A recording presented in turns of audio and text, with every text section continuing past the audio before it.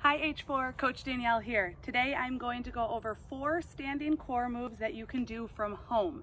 I like to do this workout after I went out for a run. If I do it that way, I recommend 10 to 12 reps for each of these moves. You could do it 2 or 3 times through.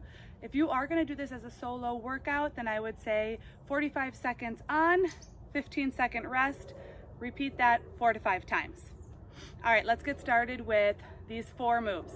First, like any other core move that might be on the ground or standing, we need to engage the core. Remember to pair that with our breath, so when you exhale, we are pushing our belly button to our spine.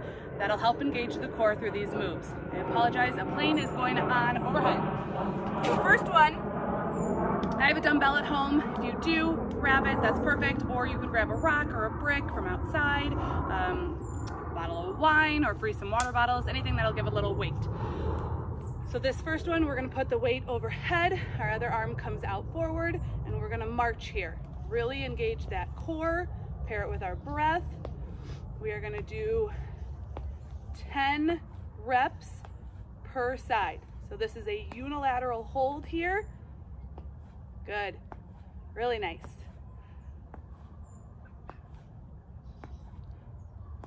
Perfect. And switch arms for that.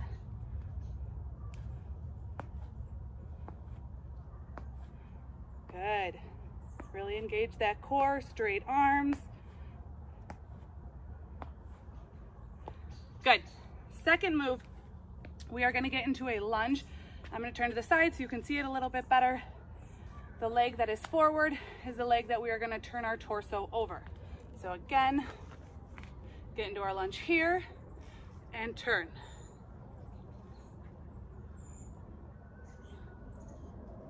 Shoulders down, relax. Good. Again, 10 reps here. We are going to rotate to the other side. Again, turning over that front leg.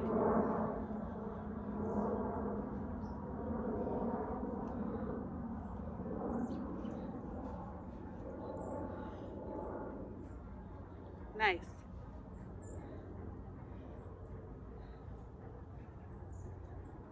Good. Our next move,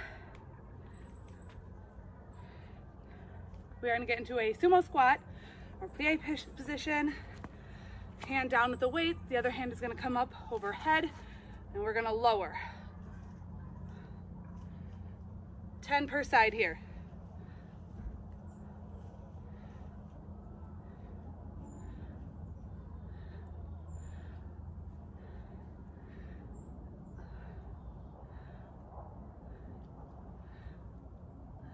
Good. Switch arms.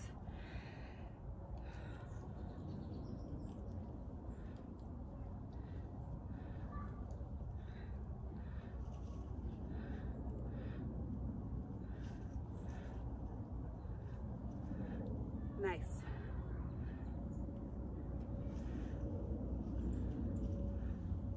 Feel the legs burning on that one too. If you don't have weight at home, you can also do this the same way with 2 arms up. Think about driving your elbow to your knee. Good, another alternative there. Last one, weight back up, above head. This one you really got to stand tall with. Imagine our head is over our shoulders, over our hips, over our feet. The weight is overhead, and we are just doing a slight bend per side. You don't need to go too far.